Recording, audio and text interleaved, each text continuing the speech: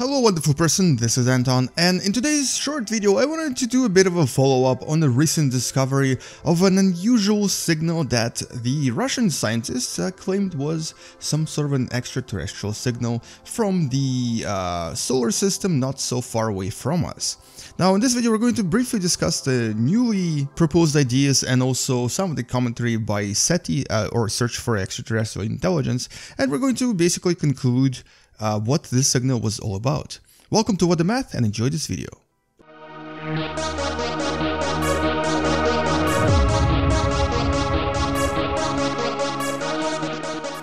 So let's start with the bad news, and basically the bad news is that, as you probably guessed, well, it wasn't really the aliens.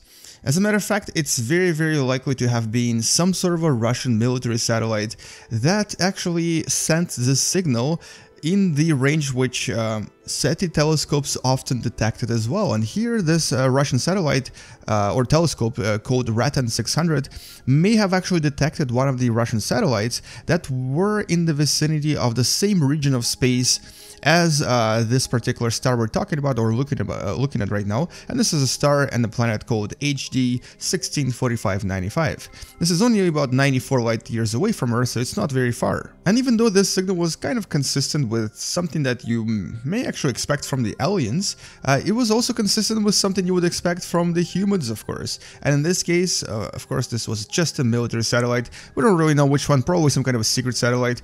But the Russian astronomer by the name of Yulia Sotnikova wrote in a really interesting article published a few days ago in early September of 2016, explaining that it's pretty obvious that this was definitely not the aliens and very likely have been a human-made satellite, many of which have been previously detected by SETI as well. As a matter of fact, many similar detections happened previously, specifically during the Soviet period, and many similar spacecraft, specifically here we're talking about secret military spacecraft or satellites, have previously been responsible for these false alarms as well. And one of the senior astronomers from SETI, or Search for Extraterrestrial Intelligence, by the name of Seth Shostak, has actually been saying this all along, because SETI itself have many times detected these unusual signals and then have basically analyzed them and realized that it was just some sort of a secret satellite that was just not available or not well described by the military, because it obviously was a secret satellite.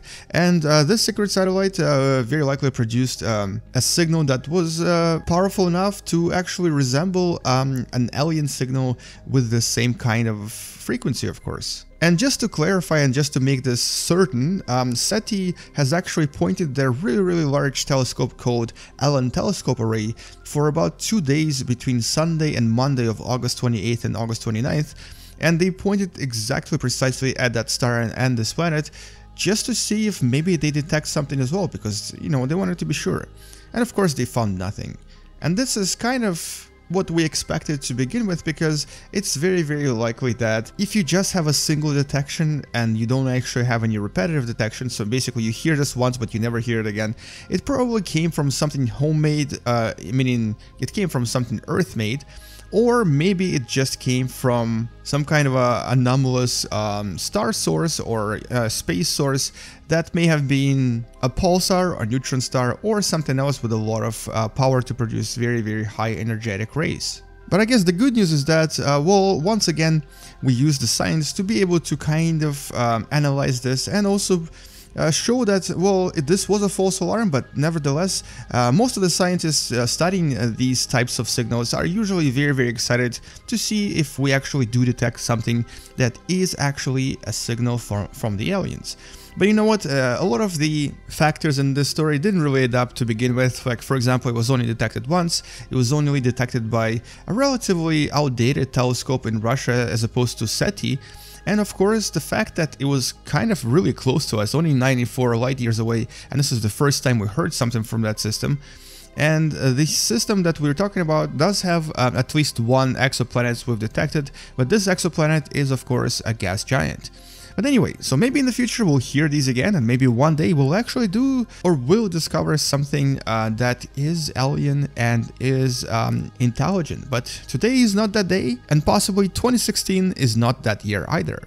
Maybe sometime in the future. Anyway, thank you so much for watching.